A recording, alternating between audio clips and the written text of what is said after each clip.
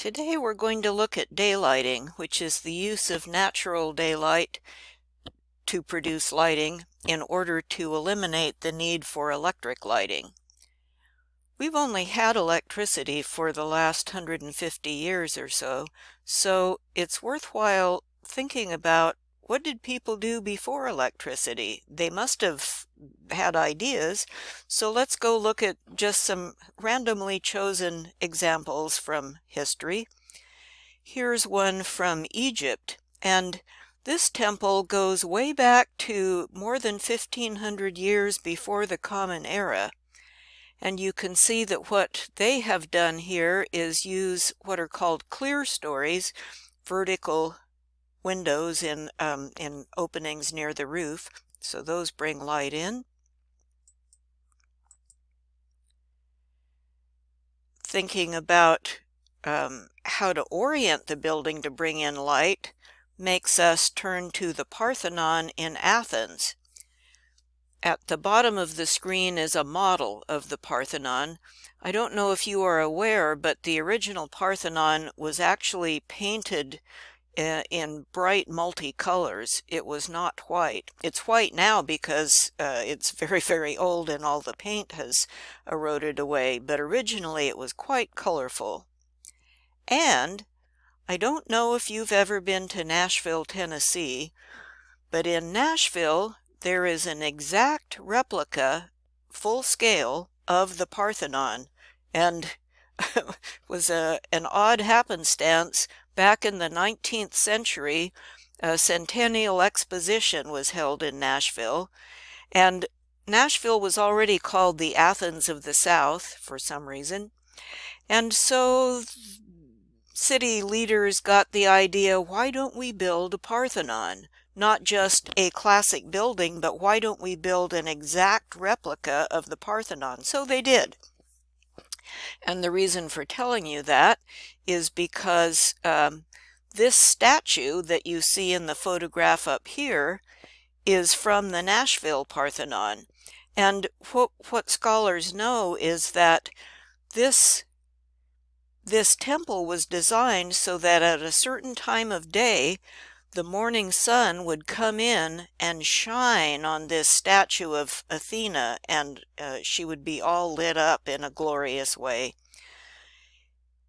I think I took this picture. I don't quite remember. I think I did. I've been to the Parthenon in Nashville, and it's pretty interesting to experience what that was like. I hope that if you go to Nashville sometime, you get a chance to walk around in it. Then here is one of many domes that the Romans built. The Romans were great engineers, as you probably know, and they developed the use of concrete, which allowed them to build domes. And so they would put holes in the bottom of their, in the top of their domes that would let light in. There's that one. Here's perhaps the most famous dome, the Pantheon. You can see it's very old, and it was designed so that an exact sphere would fit inside this building. Isn't that cool? And here is, this is a painting from the 19th century, but it gives you the idea of how sunlight would come in through that opening in the dome and light the floor. Here are some ruins from ancient Rome. Again, they are using clear story windows. And at the bottom is an artist's rendering. Then, oh, this is interesting. In the Middle Ages, there were a lot of, what do you call them?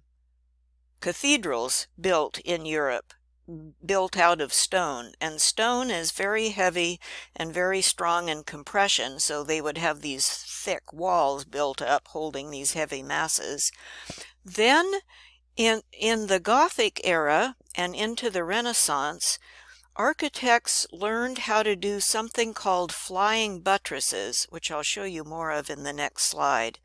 And with a buttress, you no longer had to have this thick, heavy wall all the way up, you could cut holes in the wall. You could make openings in the wall to let light in. Look at these.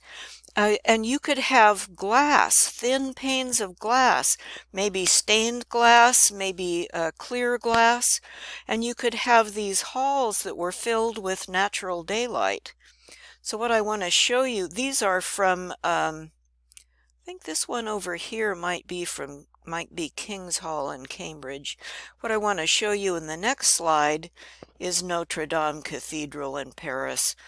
And this is particularly heart-wrenching now because of the fire that happened last year.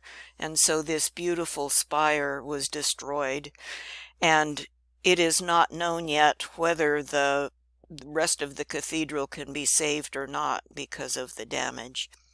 But this is what it looked like before the fire, and these stone arms coming out to the side are what are known as flying buttresses. Here's another view.